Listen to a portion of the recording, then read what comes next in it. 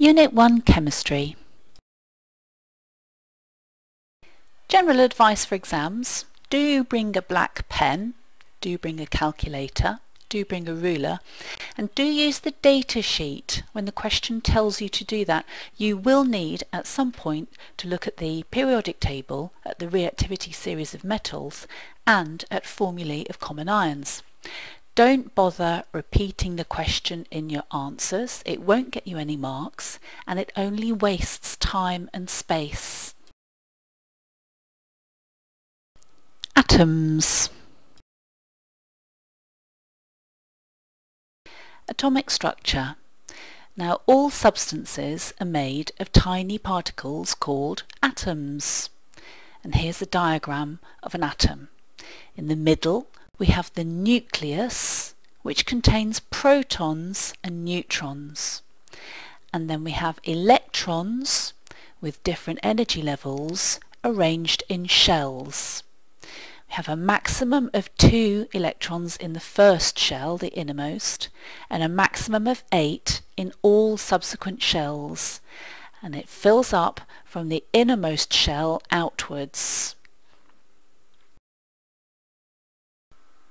So if you're doing an exam question which is asking you to draw the electronic structure of an atom, it's a good idea to write it out in numbers first, like this, 2,8 or 281, whatever it is, and that will help to make sure that you get the right number of electrons into each electron shell.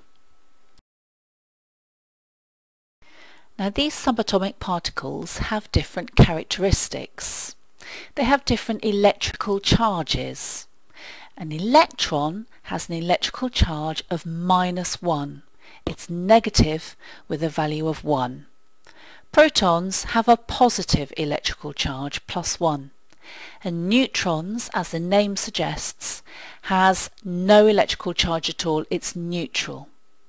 Now, the number of protons in an atom is always the same as the number of electrons.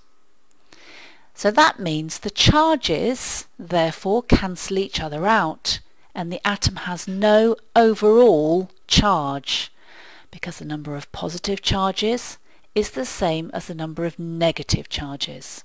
There's no overall charge, and an atom is neutral. Now, you can work out the number of protons, neutrons and electrons an atom has by looking at the periodic table. So let's take sodium as an example. The smaller of the two numbers, number 11 there, that's the atomic number of sodium. The atomic number tells us the number of protons that an atom has. And because the protons and the electrons are always equal, then we also know that it has 11 electrons as well.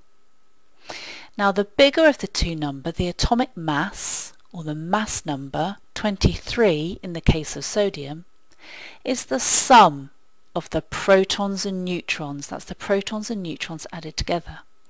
Now, we know that sodium has 11 protons, therefore it must have 23 minus 11, which is 12 neutrons.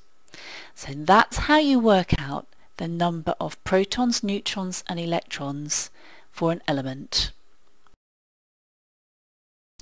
Elements. Now, the definition of an element is a substance which is made up of only one type of atom, and each element is represented by a symbol.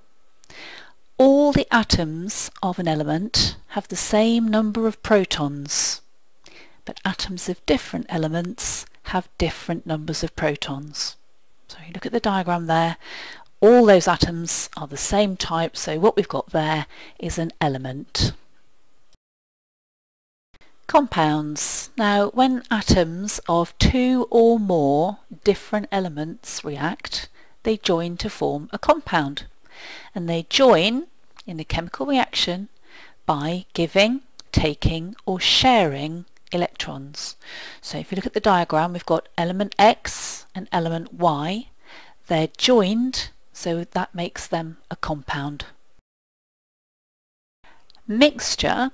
A mixture consists of two or more different types of atoms not joined together. So no chemical reaction has taken place and the atoms can be separated again.